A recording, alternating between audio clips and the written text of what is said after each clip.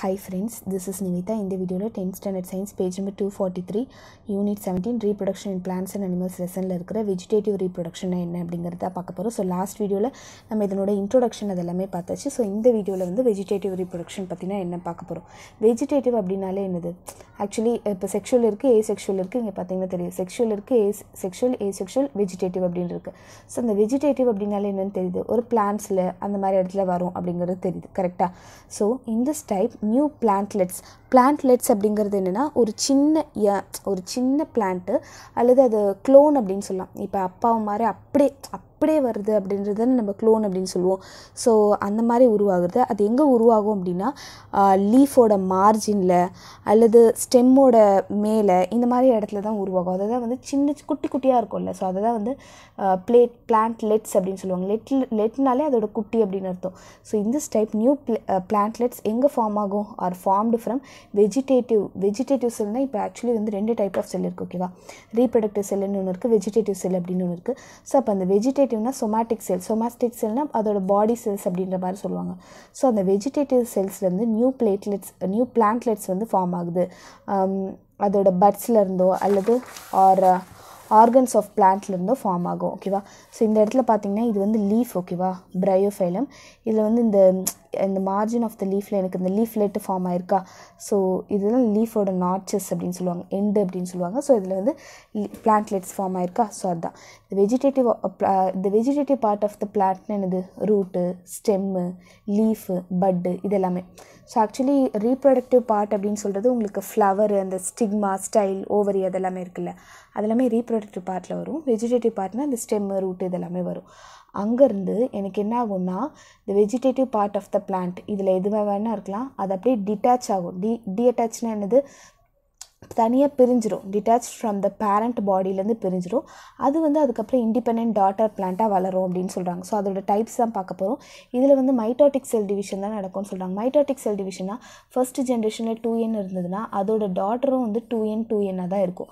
Meiosis அப்படிங்கிறது ஒன்று இருக்குது. 2n இருந்தால் nன்னு பிரியும். மைட்டோட்டிக்னா இது எப்படி இருக்கோ அதே அளவுக்கு தான் வந்து 2ஆக பிரியும் அப்படிங்கிறது தான் மைட்டோட்டிக் செல் டிவிஷன் தான் இந்த வெஜிடேட்டிவில் பொறுத்தவரை நடக்கும். வெஜிடேட்டிவ் ரீப்ரொடக்ஷனில் இதில் வந்து நோ கேமெட்டிக் ஃபியூஷன். நம்ம முன்னாடி வீடியோவிலே பார்த்தோம். கேமெட்ஸ் அப்படிங்கிறது மேல் கேமெட்னு ஒன்று இருக்குது, ஃபீமேல் கேமெட்னு ஒன்று இருக்குது. மேல் கேமெட்னா மேல் reproductive cell, female கேமெட்னா female reproductive செல். ஸோ அப்போ அந்த வெஜிடேட்டிவ் ரீப்ரொடக்ஷனை பொறுத்தவரை அந்த கேமெட் வந்து ஃபியூஸ் ஆகாது. அந்த மேல் ரீப்ரொடக்டிவ் செல்லும் ஃபீமேல் ரீப்ரொடக்டிவ் செல்லும் எனக்கு ஃபியூஸ் ஆகாது. ஸோ ஸ்பெர்மும் ஓவமும் ஃபியூஸ் ஆகாது. And daughter plants R genetically similar to the parent plant. இப்போ இதிலேருந்து வளருதில்ல, இப்போ இது வந்து கீழே விழுந்து அது அப்படியே புது பிளான்ட்டாக வளரும். ஸோ இந்த பேரண்ட் பிளான்ட் எப்படி இருந்ததோ அதே மாதிரி தான் இருக்கும் அப்படின்னு சொல்கிறாங்க. Daughter plants R genetically similar to the parent பிளான்ட்டாக இருக்கும் அப்படின்னு சொல்கிறாங்க.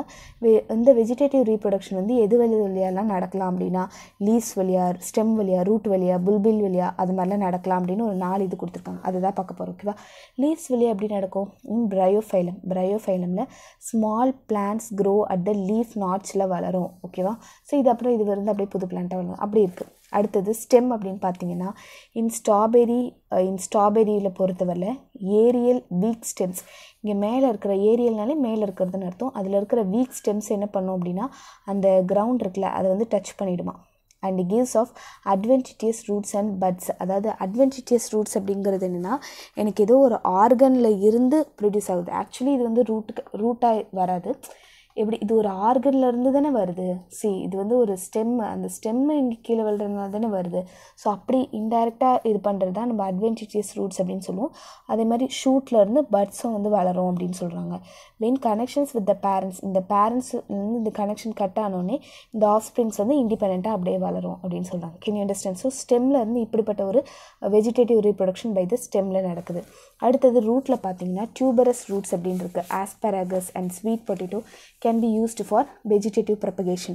அதாவது இப்போ இதில் பார்த்தீங்கன்னா இதில் யோசிப்பீங்க இந்த குட்டியாக இருக்குல்ல அதை தான் ரூட்டுன்னு நினைப்பீங்க. கிடையாது. இந்த பெருசாக இருக்குல்ல அதுதான் வந்து ரூட்டே, அதுதான் வந்து டியூபரஸே. ஓகேவா?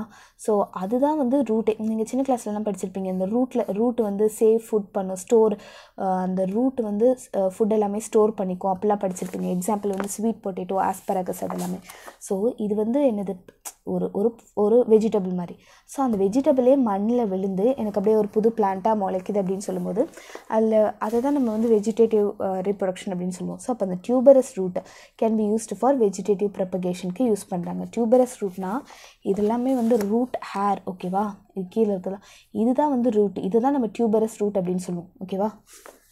அடுத்தது புல்பில். புல்பில் அப்படிங்கிறது என்னதுன்னா, in some plant the flower but மாடிஃபைட்ஸ் into குளோபோஸ் bulb. அதாவது ஒரு சில பிளான்ட்ல எல்லாமே ஃப்ளவர் பட்டுன்னு என்னது, அந்த பட்டுன்னு அந்த பூ பூக்கிறதுக்கு முன்னாடி இருக்கும்ல, அதை தானே பட்டுன்னு சொல்லுவோம். அந்த ஃப்ளவர் பட்லாம் அப்படியே குண்டாகி இருக்குமா, ஓகேவா. நான் வந்து பிக்சர் டிஸ்கிரிப்ஷனில் கொடுக்குறேன். ஸோ அந்த ஃப்ளவர் பட் எல்லாமே வந்து குண்டாக இருக்குமா, அதை தான் வந்து புல்பில் அப்படின்னு சொல்லுவாங்க. ஸோ கொஞ்சம் நாள் கழித்து அது என்ன செய்யும், அந்த புல்பில் வந்து கீழே விழுந்துடும். குண்டாக ஒரு மாதிரி இருக்கும், ஃப்ளவரோட இது மாதிரி இருக்கும். ஸோ அது வந்து கீழே விழுந்தோடனே அது வந்து ஒரு நியூ பிளான்ட்டாக வளரும். எக்ஸாம்பிள் பார்த்திங்கன்னா ஏகேவ் அப்படின்னு சொல்லியிருக்காங்க, ஓகேவா. ஸோ இதெல்லாமே வெஜிடேட்டிவ் ப்ரொபகேஷன். டக்குன்னு வெஜிடபிள் இதுலேருந்து ஏதோ ஒரு விஷயம் விழுந்து அது அப்படியே ஒரு நியூ பிளான்ட்டாக மாறிடுறது நம்ம வந்து வெஜிடேட்டிவ் ரீப்ரொடக்ஷன் அப்படின்னு சொல்லுவோம். அடுத்தது ஃப்ராக்மெண்டேஷன். ஃப்ராக்மெண்டேஷன் என்னது, அப்படியே ஃப்ராக்மெண்ட்டாக இப்போ கண்ணாடி வந்து கீழே விழுந்துச்சு அப்படின்னு சொன்னால் அது வந்து ஃப்ராக்மெண்ட்டாக விழுந்துருச்சு அப்படின்னு அர்த்தம், கரெக்டாக. ஸோ அப்போ ஃப்ராக்மெண்டேஷன் என்னது, இன் ஃபிலமெண்டஸ் ஆல்கே. ஃபிலமெண்டஸ் அப்படின்னா என்ன அர்த்தம்னா அதோட லென்த் வந்து அதிகமாக இருக்கணும், தென் பிரெத்தை விட அதோட லென்த் வந்து அதிகமாக இருக்கணும். இங்கே பார்த்தீங்கன்னா அதோட லென்த் வந்து அப்படியே போயிட்டே இருக்கும்ல. ஸோ இப்படிப்பட்ட ஆல்கேல பிரேக்கிங் ஆஃப் த ஃபிலமெண்ட்டாக வந்து பிரேக் பண்ணுறது தான் வந்து நம்ம ஃப்ராக்மெண்டேஷன் அப்படின்னு சொல்லுவோம். ஈச் ஃப்ராக்மெண்ட்டுக்கு இது பிரியுது இல்லை, அந்த ஒவ்வொரு ஃப்ராக்மெண்ட்டுக்குமே வந்து அட்லீஸ்ட் ஒரு செல்லாவது இருக்கும். அது வந்து நியூ ஃப்ராக்மெண்ட்டை வந்து உண்டாக்கும் to the algae by cell division மூலிமா அப்படின்னு சொல்கிறாங்க, ஓகேவா. அதை வந்து எக்ஸாம்பிள் வந்து ஸ்பைரோகைரா அப்படின்னு சொல்கிறது. இங்கே இருக்கிறத நியூக்ளியஸ் அப்படின்னு சொல்லியிருக்காங்க. இது ரெண்டு பிரியிற இடத்த வந்து ஸ்பெப்டம் அப்படின்னு சொல்லியிருக்காங்க. இது வந்து ஸ்பைரலான குரோலோபிளாஸ்ட். அதாவது ஆல்கே அப்படின்னாலே அதால் தனக்கு தானே வந்து ஃபுட்டை வந்து ரீப்ரொடியூஸ் பண்ணிக்க முடியும். ஸோ அதனால் இது க்ரீன் கலரில் இருக்கும் ஆல்கே அப்படின்னாலே.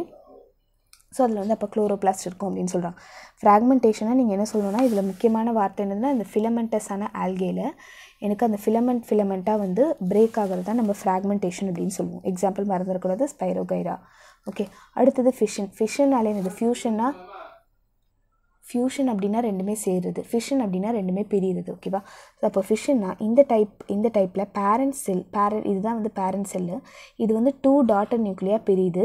ஈச் செல் டெவலப்ஸ் இன்ட்டு நியூ இண்டிவிஜுவல். இந்த ஒவ்வொரு செல்லுமே வந்து ஒரு நியூ இண்டிவிஜுவலாக வளரும், ஓகேவா. ஸோ என்ன சொல்கிறாங்க, இந்த டைப்பில் பேரண்ட் செல் வந்து 2 டாட்டர் நியூக்ளியாக பிரியுது. ஈச் செல் டெவலப்ஸ் இன்ட்டு நியூ இண்டிவிஜுவலாக மாறும். எக்ஸாம்பிள் வந்து அமீபா. இப்போ இங்கே பார்த்தீங்கன்னா அந்த நியூக்ளியஸே வந்து 2 ஆகிடுது, கரெக்டாக. 2 வந்து டாட்டர் செல் அப்படின்னு சொல்லுவாங்க. இது ஃபிஷன் இன் அமீபாவில் நடக்குது. அடுத்தது பார்த்திங்கன்னா பட்டிங்கிறது formation of daughter individual from a small projection. இப்போ இங்கே இருக்க ஈஸ்ட் இது ப்ரொஜெக்ஷன் அப்படின்றது என்னது, கொஞ்சம் முளைச்சிருக்கு அப்படின்னு அர்த்தம். ஸோ இந்த மாதிரி ஆகுதா, ஸோ இந்த மாதிரி நியூ பட்டாக ஃபார்ம் ஆகுதா, இந்த மாதிரி செயின் ஆஃப் பட் ஃபார்ம் ஆகி அப்படியே இது வந்து டக்குன்னு பிரிஞ்சிடும், okay. Formation of daughter individual from a small ப்ரொஜெக்ஷன்லேருந்து வருது த பட். அந்த ப்ரொஜெக்ஷனை தான் பட்டுன்னு சொல்லுவாங்க.